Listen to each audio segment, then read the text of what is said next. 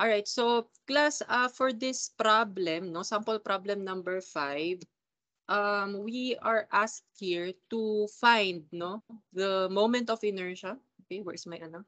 Okay, the moment of inertia, no, along the centroidal x-axis. So this is our reference axis here, no, the centroidal x-axis. So we have here this composite figure, right? So this is composed of, this is a square and we have here two triangles, right?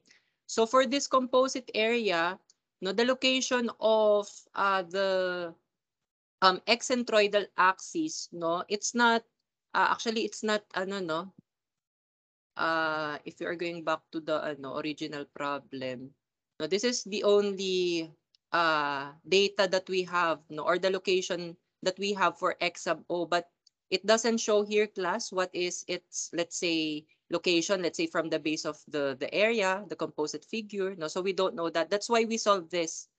No, we will need to solve, no, this y bar, no, so that we can ano nga, no, kumbaga determine the location of x sub o, so that we know, no, where we are going to measure, no, the centroids, or the distance from the centroids of our area, or each area here, no, going to the reference axis. Because in this case, class, the reference axis nga, as I've mentioned, no, the moment of inertia that we're going to solve here, the reference axis is the centroidal x-axis.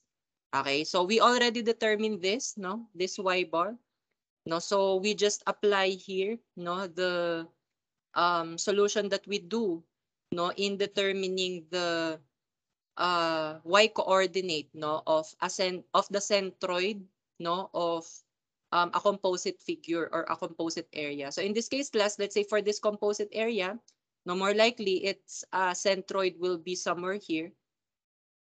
No, so the y coordinate, no, of this centroid, no, from the base, no, of this composite figure is measured as y bar. So this is the y bar that we determine from here. Okay. All right. So from here, class, I think we can now solve, no, for the centroidal moment of inertia along the x-axis. All right. So this will be our reference axis. So you can write the solution, no. So what we're going to determine here is the moment of inertia. And then let's put the subscript here. Now, we're in the subscript here will be the reference axis. Okay, where you are going to get the moment of inertia. So this will just be equal to the summation of the centroidal moment of inertia of each area. Okay, in this case, class, we have three areas here. One square and two triangles. So we're going to get their centroidal moment of inertia individually, plus a transfer term.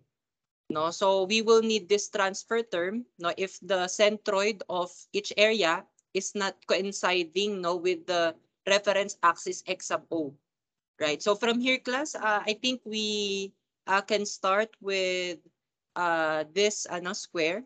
So let's say we determine first the moment of inertia of this square, no, from the reference or about the reference axis x sub o.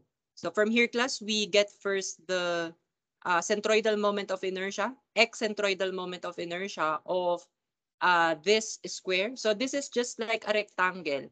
Okay, class, can you mention what is the formula for the x-centroidal moment of inertia for rectangles? BH cube over 3 po. BH cube Over 12 po. over 12. So this is the Apo. x-centroidal moment of inertia for a rectangle. So, okay, so this is 6 cm, as you can see here. So that is 6. What is its height? All right, so its height is also 6. So this will be cube over 12. We just follow this. So this is just the x-centroidal moment of inertia of the square. So you check, no, if we still need to add a transfer term here. In this case, kasi class, the centroid, all right, of the square, probably, class, no, or definitely it will just be at the geometric center, right? So it doesn't actually coincide, no, with our reference axis x sub o. So meaning there is a distance d here. So what will be this distance d? So we name it, let's say, d sub 1. All right, so this distance, class, this is from the centroid, okay, of the square going to the reference axis x sub O. So as you can see, class, your y bar here is 2.5 centimeter, right? So this is 2.5 centimeter. And let's say the position of this centroid, no, more likely, class, obviously, this is just half of 6 centimeter. So that will be 3 centimeters. So the distance that we need here, class, will just be the difference of 3 centimeter. Okay, let me fix that. Medyo magulo yun. Teka lang. Ano natin?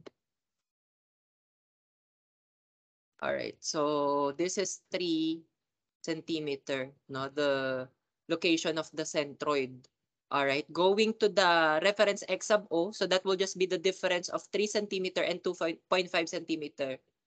Alright, do you follow that, class? So that will be the distance 1, right? So I'll just write the distance 1 here. That is just 3 centimeter minus 2.5. So obviously that is just 0.5 centimeter, right? So from here, class, the area, so we have to add here a transfer term. Now we're in the area of the square is 6 centimeter times it's just base times height, right? The area for a rectangle or a square. So it will just be 6 times 6, the area.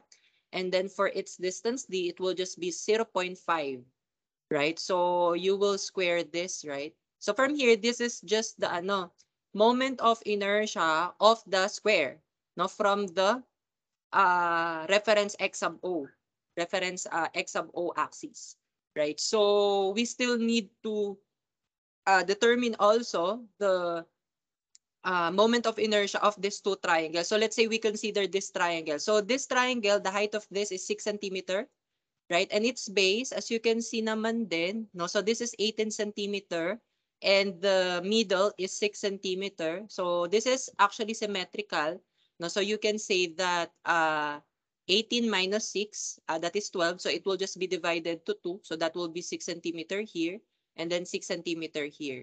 Right. So from here, class, the base of the triangle is 6 centimeter and its height is 6 centimeter. So you have to determine the moment of inertia, no, of the triangle with respect to the x sub O. So let's say, all right, so let's just write here at the ano na lang siguro dito sa baba. So we are going to sum it up. All right. So for the centroidal moment of inertia of a triangle, class, what is our formula for that? BH cube over 36. All right. That will be the base of the triangle that we are considering. 6 po. 6, and its height is 6 din po. 6 also. So this will be 6 times 6 cube over 36. So this is the centroidal moment of inertia of this triangle. Now, do we need to add a transfer term here? So to determine if we still need to add a transfer term nga, locate the centroid of the triangle. So for this triangle, no, we already discussed this, class, 'di ba? In our discussion for centroid. So more likely its centroid will be somewhere here. So we already know how to determine this distance, class. Let's say from the bottom, class, what will be this distance? No, the distance from the centroid, no, going to the bottom of this figure. What will be this distance? H over 3 po. All right. So if you have, let's say, this triangle nga, and let's say this is height h, right? So if you want to determine this distance, this is just di ba? H over 3. So what will be the h? 6. So 6 divided by, so this distance is just h over 3, right? All right. So this is just 6 divided by 3. So that will be the, what will be that distance? That will be 2 centimeter, right? Is that right? 2 centimeter? Oh, so that's right, right? Ano daw? Kaya pa, sir? Kaya pa. Anyway, so as you can see here, class, this is 2 centimeter. No? So our x sub O, which is the reference axis, is actually 2.5 centimeter from the bottom. All right. So from here, class, we know that there will be a distance d, right, from the centroid of the triangle going to the reference x sub O axis. So let's say this is distance 2. So our distance 2 here, class, Okay, our distance 2 here will just be your y sub y, which is 2.5 centimeter, right? And then minus 2 so that you can get this distance 2. Are you following? Okay ka lang? 2.5 minus 2. Is that correct? Our distance 2. Again, the distance from x sub O going to the centroid of the triangle, that is just 2.5 centimeter minus 2. Do you get that? Are you following, class? Following. All right. But anyway, so since we have here a distance d, so definitely we need here a transfer term. So for the area of a triangle, class, what is the area of a triangle nga? Okay, the area for a triangle is 1/2 base times height. So for this triangle that we are considering, what is the base? 6, sir, 6. And the height is? 16 po. All right. So times distance square or d squared. So our d square here is 0.5 centimeter. So we just substitute that here, 0.5 square. Okay. So from here, actually this moment of inertia, this is the moment of inertia for this for this triangle. But as you can see here, class, this is just the same with this triangle. Right? Let's say this area 3. So we can just actually multiply this by 2, if you are going to consider also this third area, which is just the same with the second area. Right? So we can just multiply it by 2 because it will just give you the same naman, 'di ba? Moment of inertia. All right. So class, can you input this in your calculator? Okay. Anyway, so this will be the answer, class, for this problem.